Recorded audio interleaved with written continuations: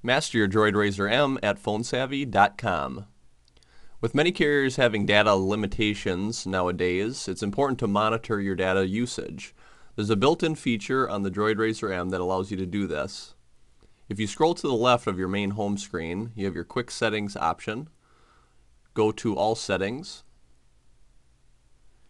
and then select Data Usage.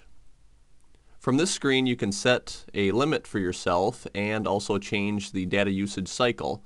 Find out what your bill cycle is, and then change this cycle to when your data begins and ends. If you check the box right here, you can set a limit for yourself where your phone will stop using data or will block you from using data when you reach this limit. The orange bar here is your warning, and then the red line is your actual limit.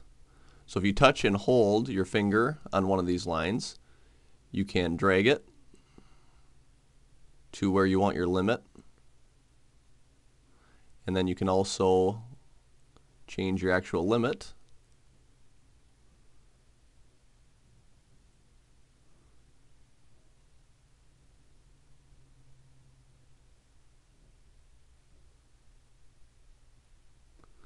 And you will get a warning at 1.5 gigabytes of data for the month, and then your data will stop at 3 gigabytes for the month. Visit phonesavvy.com to learn everything there is to know about the Droid Razr M.